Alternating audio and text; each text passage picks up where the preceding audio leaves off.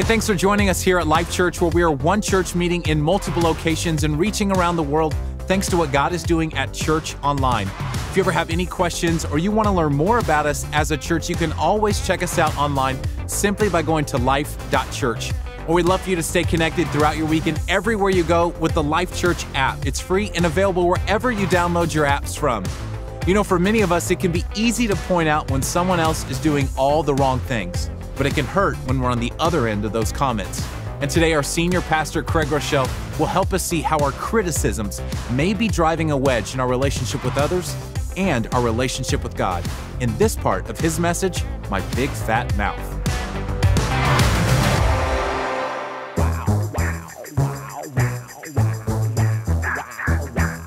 My boss is terrible, period. I gotta punctuate it. I said I loved your shirt, but behind your back I said I hate it. The lightning strike me down. If I lied, me no one be around when my tongue's untied. Everybody says it's okay. All the little things I say with my big fat mouth. La la la la la la la la la la la. My big fat mouth. My big fat mouth gets me in trouble. Hey, it's a great day to have church today. I'm excited to be with you guys. Welcome to all of our churches, all the way down into southern Florida, meeting today without power, but no power will stop us from meeting in church. We love you guys in southern Florida. Hey, we are actually in part 2 of a message series called My Big Fat Mouth. Last week at my life group, you would not believe the powerful discussion that we had talking about the problem of complaining. If you're not yet in a life group, we totally and completely believe that life change happens better in circles than it does in rows. I just want to tell you, we have groups starting at all of our different churches. I want to introduce the theme for this week's message by telling you a little story about the very first time that I ever preached a message. I was 22, maybe 23 years of age, and I was serving under my pastor, Pastor Nick Harris, at First United Methodist Church in downtown Oklahoma City. And he invited me to preach on a Sunday. I was so nervous. I couldn't sleep the night before. If you can imagine, I'm a young kid, and I'm wearing a very formal robe. My robe was stripeless because I was not yet ordained, and so I had a stripeless robe, which made me a little more insecure because all the other robes were striped. And my pastor introduced me. I had a 30-minute window. Within the first 30 seconds, I'm told that I had such a big red blotch across my face. Amy started praying. She was afraid I was going to die on my very first message.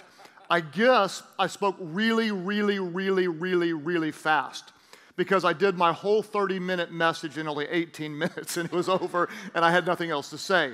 It was bad, and it got worse. The part where I almost had the audience, at one point I said something, and it must have made a little sense to them because they leaned in and they kind of smiled, and a few people said amen. I said something about, God knew you before you were born. And someone was like, amen, there's something we can get into. And so I worked with it, and I kind of decided to take it a little step further. So I said, God knew you way before you were born. And they were leaning in, and then I said, and God knew you before your mama knew your daddy. And they were kind of in it. Then I made my mistake. This is where the plane crashed. So if you can imagine, I'm like, God knew you before you were born. God knew you before your mama knew your daddy. Then I said, God knew you before you were an itch in your daddy's pants. I know.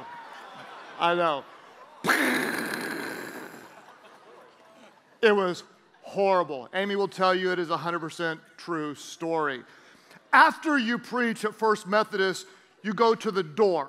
There's one door people come in, and there's one door they leave. You greet them when they come in, and when they leave, they're supposed to tell you, great sermon, Pastor. Great word. Thank you for that word. It blessed me, Pastor. They said to me, I was staying at the door, nice try. keep trying. And it was really awkward. The most awkward part was when the rude, critical church lady came to the door. There is one rude, critical church lady at every church in the world. It is a spiritual principle. You can try to strike her down, the devil will raise up two in her place. There is one at every single church. And she laid into me. She said, young man, She said, you look like you were going to die up there. You talked way, way, way, way, way too fast. You were too loud, and you were incredibly difficult to follow.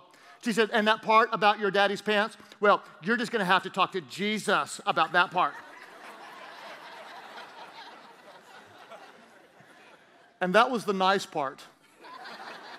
Then, this is almost a direct quote because it was burned into my soul. She said something very close to this. She said, I hope you're good at something else because you're never going to be a preacher.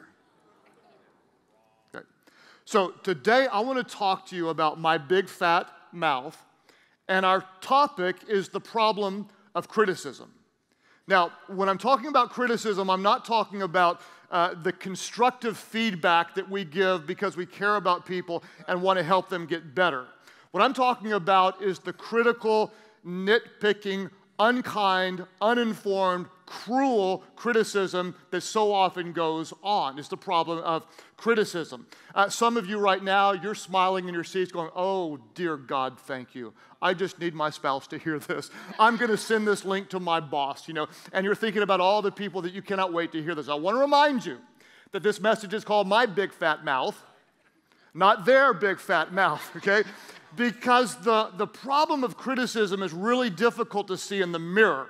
Because we hate when other people criticize us, but we often don't realize when we're criticizing other people because we often feel very justified in criticizing them because if they weren't so weird, so stupid, spent their money in such an unwise way, then we wouldn't criticize them because after all, we know what's best for their life. God has a wonderful plan for your life, and so do I. And if you don't live up to my plan, I will criticize the way you raise your kids, the way you dress, what you post on Instagram, how you drive, and where you went for your last vacation because I know you're in debt and you cannot afford that. Man, you're quiet today. I don't know where you are. Maybe this is hitting close to home. Maybe I'm the only one with this problem. I'm not sure. What I want to do is I want to show you a very popular verse in the Bible. If you're not a Christian, you may actually know this verse.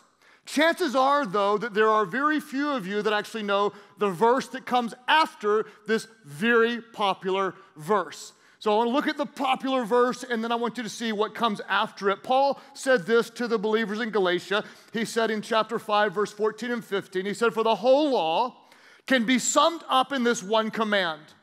Love your neighbor as yourself. Most of us know that, and we love it, and that feels good. Love your neighbor as yourself. But then he goes on to say, but if you are always biting and devouring one another, watch out. Be aware of destroying one another. Love your neighbor as yourself, but be careful. If your words are constantly critical, if you're always cutting into people, if you're always harsh with your words, be careful of destroying one another. What if, for some of you, your critical words are actually destroying the potential intimacy you could have in your marriage? What if your critical words are driving a wall between you and your children? What if there are those of you, your critical words are actually keeping you from sharing the goodness of Jesus because people can't get over how critical you are about anything and everything? Be careful that your words do not end up hurting those around you. I want to look at a couple of other verses, and I actually call these contrasting verses. There's so many contrasting verses in the Bible. They'll say one thing about a subject, and then they'll say something completely opposite about the very same subject. I love Proverbs 12:18. Here's one side of it. Some people make what? Some people make cutting remarks. You know how it is. Your grandma says to you, did you lose your phone? Well, no, Grandma. Why? Because you haven't called me in 2 weeks. I could have been dead and nobody would have known. It's a cutting remark. It's a grandma burn, okay? Some people make cutting remarks. Here's the other side. But the words of the wise bring healing. Some people cut, hurt, and criticize. But other people speak words of wisdom, and those words build up. They don't tear down. They create healing. Paul said it this way in Ephesians 4:29. He said, do not let any unwholesome talk come out of your mouths, but only what is helpful for building others up according to their needs, that it may benefit those who listen. He said, don't let unhelpful, unwholesome, impure words come out of your mouth. Don't tear other people down. Let the only words you speak be words that are helpful for building others up according to their needs. Here's what I hope you'll understand, is you have no idea whatsoever how a single word of criticism can pierce someone's soul and stick with them for years and years. And on the other side, you have no idea how God can use a single word of encouragement to build someone up, to give them the faith to go on. Your words have power. Some people make cutting remarks, but the words of the wise bring healing. Do not let any unwholesome talk come out of your mouth, but only that which is helpful for building others up according to their needs and benefit those who listen. And this, the flip side, is exactly what my pastor did to me after my very first message crashed before it ever took off. Right after the lady said, I hope you're good at something else because you're not good at preaching, I walked into my pastor's office, and the first thing he did is he put his arm around me, and he said, well, I got really good news for you. He said, you ready for it? I said, yeah, I'm ready. He said, you will only get better from here. Okay. I was like, yeah, and I'm fighting back the tears. And he's like, your first sermon was 18 minutes. My first one was 15 minutes. I didn't make it as long as you. And he said, you made some mistakes. And you shouldn't have said that thing, and we know that. But let's look at the things you did right. And then he started to build me up. And he said, your insight into Scripture was amazing. I mean, this guy was a hero to me. He's like a Bible scholar, And he's like, I've never seen that in that text like you did. He goes, wow, it's obvious that you're spending time with God. And then he said, you were talking a little fast, but it's because you're so passionate. And he said, passion is not something that can be taught. That's inside of you. And over time, God is going to hone that and develop that. And he said, I have no doubt in my mind God is going to use you to reach so many people. I can see it in you. I believe it with all of my heart. You have no idea how much one word of criticism can take somebody down. And you have no idea. I will tell you this, I am here today because of the voice of hope from my pastor who continued to talk me through my own doubts and my own insecurities. You have no idea how one word of encouragement, how God can use that to build faith and hope into someone who needs it. This one lady, she was a life taker in that moment. My pastor was a life giver. Our words have the power of life and they have the power of death. I want to ask you this. What kind of person do you want to be? Which type of person do you want to be? And I want to give you two options, and these will be very, very clear. And when I say it, my face will not be blotching, and I will not be speaking too fast at most parts of my message. I'm just saying that in case you're paying attention. Maybe at a few, Anytime I go too fast, Amy does this. That's a symbol for a turtle. It's like, if you ever see Amy, she's not knuckle bumping me, she's slow down. Slow down, sorry, I'm just having fun, okay. What type of a person do you want to be? I'm going to give you two options. Which do you want to be? The first type is what I'm going to call a fault finder. A fault finder. This, quite honestly, is what most people are. Because of our sin nature, we tend to look to find what's wrong before we find what's right. Those of you who are married, be careful, because it's so easy to be a fault finder. You can take a relatively good person and pick them apart before you ever even get to lunch that day. I don't like the way you walk. I don't like the way you chew. I don't like the jokes you tell. I don't like the way you snore. I don't like the way you breathe. Some of you are laughing because you've had that conversation. I don't like the way you breathe. You know, you can go into the office, and I don't like the way she runs her meetings. You know, I don't like the way they talk. We don't have any kind of real plan here. This is the stupidest place I've ever been. I can't believe the picture she posts on Instagram. She says she loves Jesus. Looks like she loves her body. But, you know, I'm not judging. I'm just saying, you know, can you believe the way they raise their kids? I mean, if they're going to raise their kids like that, they might as well just put them in prison right now because those kids don't stand a chance. You know, and the way they drive their car, I mean, like, you know, they better take that Life.Church bumper sticker off their car because they're being a bad witness. Whatever it is, it's so easy to be a fault finder. If you're a fault finder, let me remind you, you're a lot like the Pharisees. Because this is exactly what the Pharisees did. You're not only like the Pharisees, but you're actually like the devil. Because one of the names of the devil, he's the deceiver, he's the devourer, he's the prince of darkness, he's the father of lies. He's also called the accuser, who accuses the people before God day in and day out. What does he do? He finds fault. He finds fault. That's what Pharisees do, and that's what the devil does. And the reality is that that's what a lot of us do, and why do we do it? The reason is a lot of times is because we are full of pride. We think we know what's best. We're also insecure, and therefore we criticize in others sometimes the very things that are weaknesses in ourselves. I could spend a whole message talking about that if we had more time. The third reason is because we just don't understand.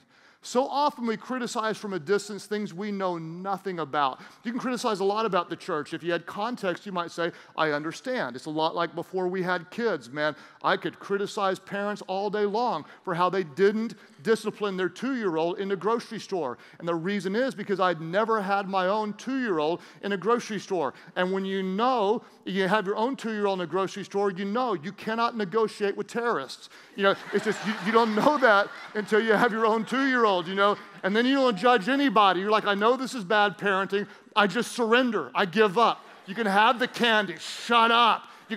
I'll buy you a Porsche. You can have a pony. Just get in the car. Don't embarrass us. And you don't judge anybody because you didn't understand. I need to tell you this right now. When you criticize others, here's a lot of times what we're thinking. We tend to think, well, this makes me look smarter. This makes me kind of look like an expert. This just shows just how good I am. No, what it does is it makes you look insecure and mean-spirited. That's what it makes you look like. Ask yourself, have you ever met a critical person that you wanted to be like? I've never, one time, met a critical person that I wanted to be like. In fact, speaking of critical women, there's a verse in the Bible about this. I'm going to show you this verse, and you may criticize me for bringing up this verse, but I want you to understand, this is the Word of God. Now, men, when I read this verse, what I want you to do is just look forward. Don't elbow anybody. Don't let your heart rate go up. Don't you dare nod. Don't say amen or your life is over. Just keep your breathing normal and just let God do what he wants to do. This is not your place. This is all in the hands of God. Some of you getting mad. I'm so sorry. There's more coming. Just get ready. Proverbs 21:19 says, it's better to live alone in the desert than with a quarrelsome, complaining wife. May God add his blessings to the reading of his word. There's not a verse about men, but if I ever get to add a verse to the Bible, it'll be 1 Craig 12:24. It'll say something like, it's better to get bamboo shoots in your fingernails than to live with a man who constantly picks you apart. This goes both ways. I've never met a critical person I wanted to be like or to be around. So I want to ask you, those of you who, like me, have battled with a very critical spirit that's so difficult to see in the mirror because we justify what we do, because we feel like we actually have the right to pick other people apart. Do you want to be a fault finder? Or do you want to be what I call a hope dealer? Hope with an H. Just making sure you know I said hope dealer. For those of you online in Colorado, hope, actually, I forgot, you don't deal in Colorado, you're consumers, right? Don't eat the brownies. I said hope dealer, just so you'll know.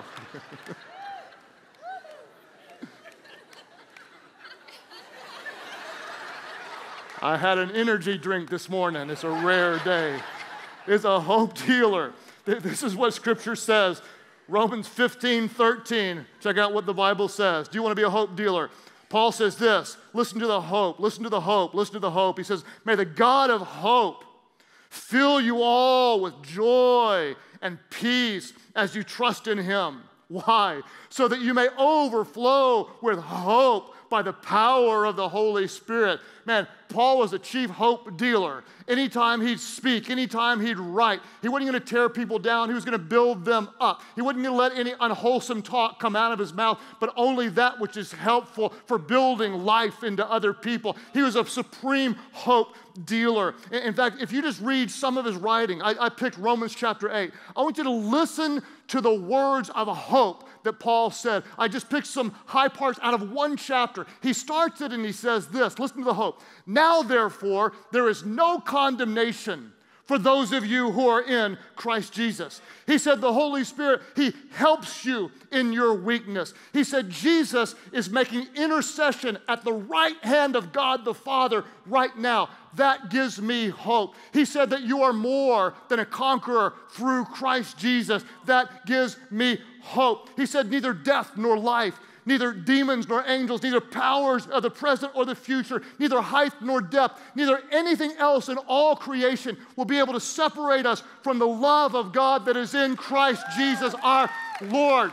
Do you want to be a fault finder or do you want to be a hope dealer? The Pharisees were fault finders. The devil is a fault finder. Jesus is full of hope. I love the different metaphors of Jesus. He is the bread of life. He is the living water. He is the good shepherd. He is the door. He is the living vine. He is the gate. He is the King of kings. He is the Lord of lords. He is the Alpha and the Omega. Let me tell you who else he is. 1 Timothy calls Jesus this. He calls Jesus our hope. Titus 2 calls Jesus the blessed hope. 1 Peter calls Jesus the living hope. Whenever someone would sin, the Pharisees would point out the sin and accuse. Jesus would come, he'd call sin what it was, but then he would offer hope to walk away from the bondages of sin. When there was a woman caught in adultery, what did the Pharisees do? The Pharisees said, stone her. The law says, put her to death. And that was exactly what the law said, but the Pharisees pointed out everything that was wrong. Jesus instead knelt down in the sand and started writing something. We're not sure what he was writing. Many scholars believe, and I tend to agree, he most likely was writing something like the sins of the Pharisee men. Because one by one, from the oldest to the youngest, they all just started walking away. Walked away. Then what did Jesus do? Jesus knelt down in the sand to this woman who was broken and full of shame and said to her, woman, sweetheart, where are the fault finders? Where are the accusers? Where are those who tried to condemn you? And she looked up and she said, they're all gone. And so Jesus said, neither do I condemn you. Don't do this anymore. There's a better way. He said, go your way and don't sin anymore. But you can find forgiveness. You can find life. You can find real love. What do you want to be? Do you want to be a fault finder? That's what the Pharisees were.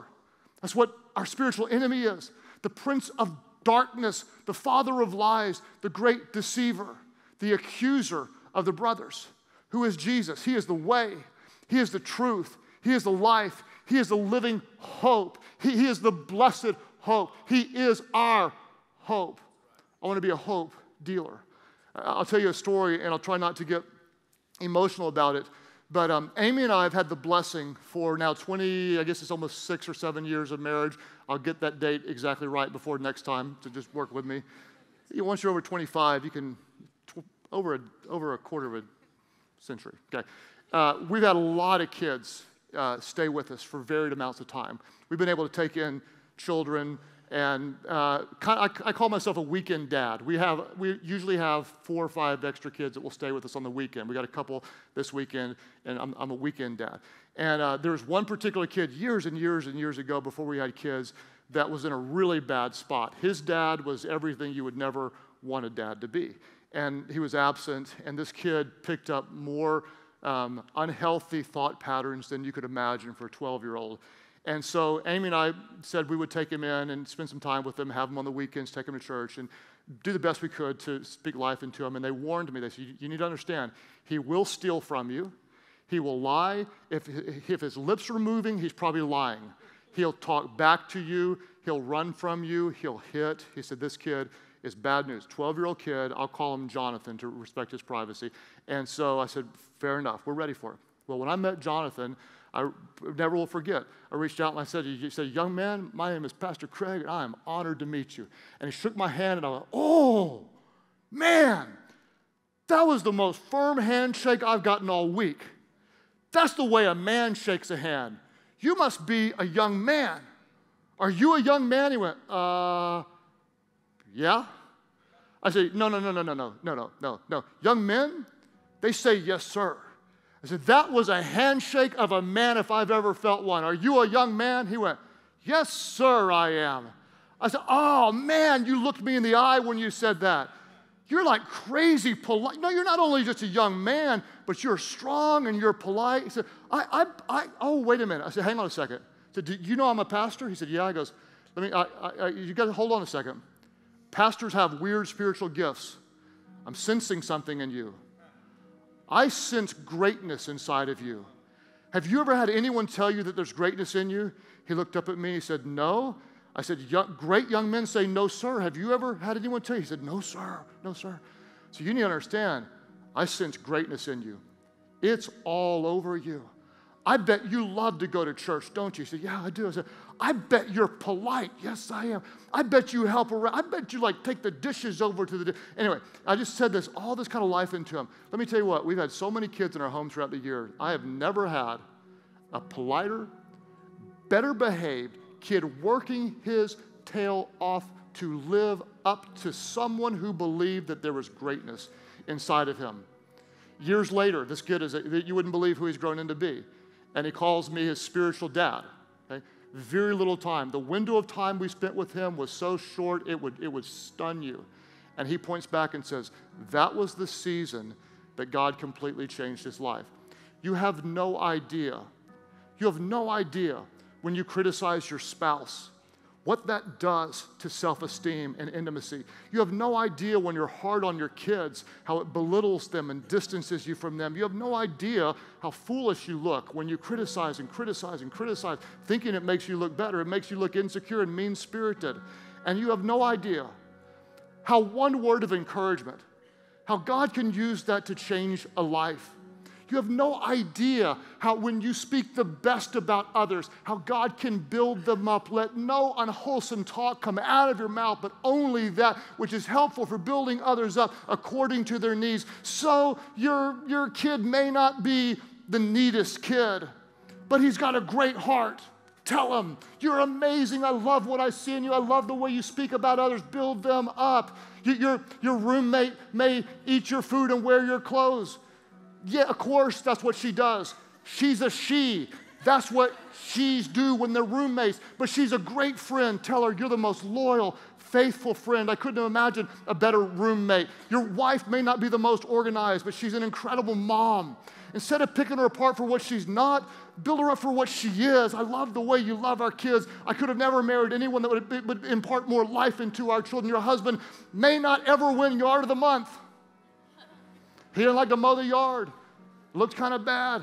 Next time he does, just say, you look so sexy out there in your black socks pushing that lawnmower. I love what I see. Words of life, words of life, words of life, words of life. You have no idea how God can use your words to build someone up. You might say, Craig, you're a little bit passionate about this. Why are you so passionate about it? Because I had the most critical spirit that you'd ever seen. I'll tell you what, man, when Amy married me, the reason why I was so insecure, and so what I wanted to do is I wanted to make her think I was smarter and better.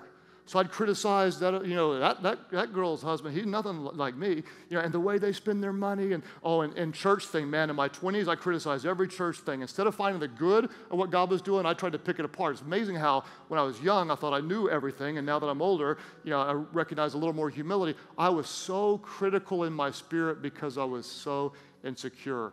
The closer I got to God, though, the more aware I became of my sinfulness. And the more aware I became of my sinfulness, the more I became aware of the magnitude of God's grace. And because of who He is and what He's done for me, I will not waste time criticizing the speck in someone else's eye when I've had a log stuck in my eye for way too long. Because of who God is, because of what He's done, because of how He's forgiven me, because of how He's given me hope, because of how He has loved a person who didn't deserve that love, I will not tear down. I will build up. Who are we? We are people of God. We are hope dealers. We point people to Jesus, the living hope. We point people to Jesus, the King of Kings. We point people to Jesus, the one who forgives brokenness and heals all infirmities. We point people to Jesus, our Savior, our King, our Lord. We point people to hope. We are not fault finders. Anybody can be a fault finder. Pharisees are fault finders. The devil is a fault finder. We are followers of Christ. We speak words of healing. We speak words of life.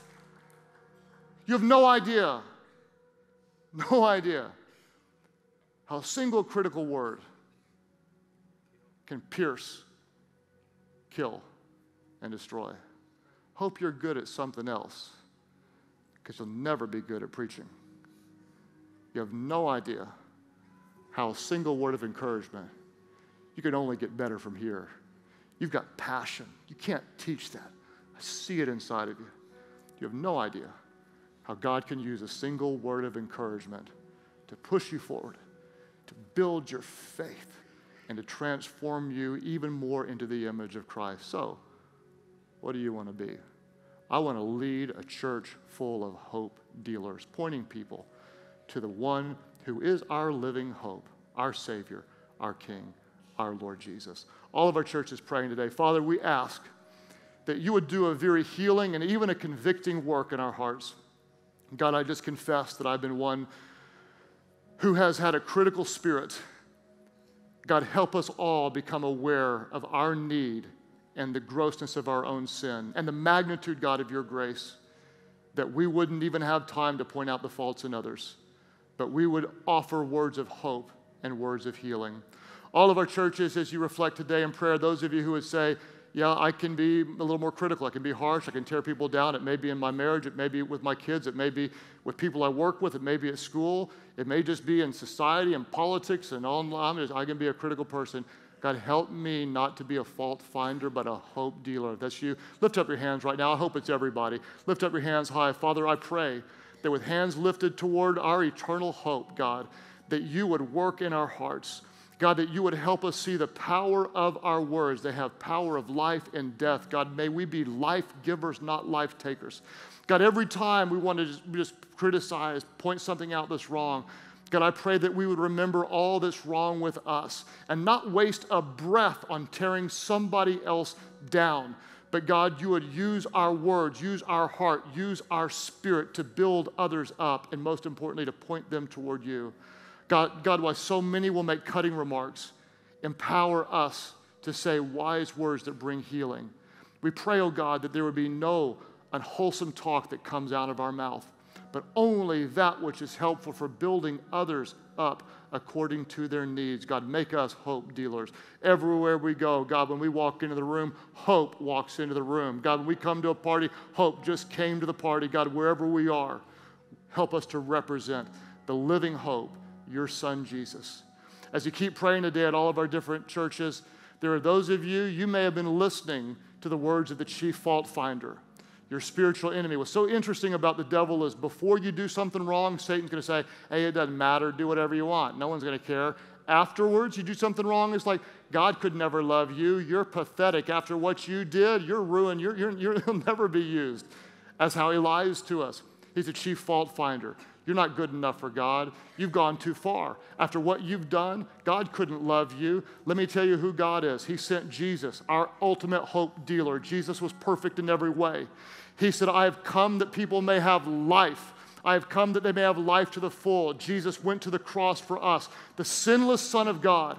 He died in our place, rose again for the forgiveness of sins, so that anyone, and this includes you, anyone, no matter what you've done, no matter how dark your life feels, anyone who calls on the name of the Lord would be saved, forgiven, made completely new. At all of our churches right now, there are those of you, you are here today because you need to experience the living of hope. You are dead in your sins, but you are one prayer away from experiencing true life.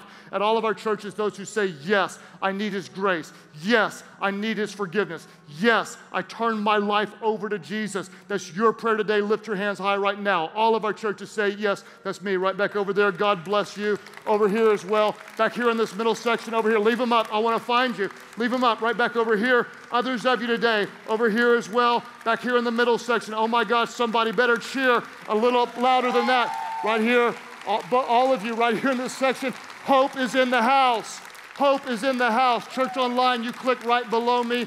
Everybody pray aloud. Pray, Heavenly Father, I give you my life. Forgive me of all my sins. Make me brand new. Fill me with your Spirit so I could follow Jesus, so I could become like Him. My life is not my own. Today I give it to you. Thank you for new life. Thank you for hope. Help me to be a hope dealer, spreading the love of Jesus to everyone I meet. It's in His name that I pray. And everybody said, amen, amen, amen. Worship loud, worship loud, worship loud. We're living in the middle of a move of our good God. As a church, it's our honor to play a small part in all that God is doing in and through your life, and we would love to continue with you on that journey. To find out what your next steps could be in your relationship with Christ, all you have to do is go to Life.Church/next. You know, for over 21 years, our mission has been to lead people to become fully devoted followers of Christ. That statement drives everything we do as a church, all because we believe whoever finds God finds life.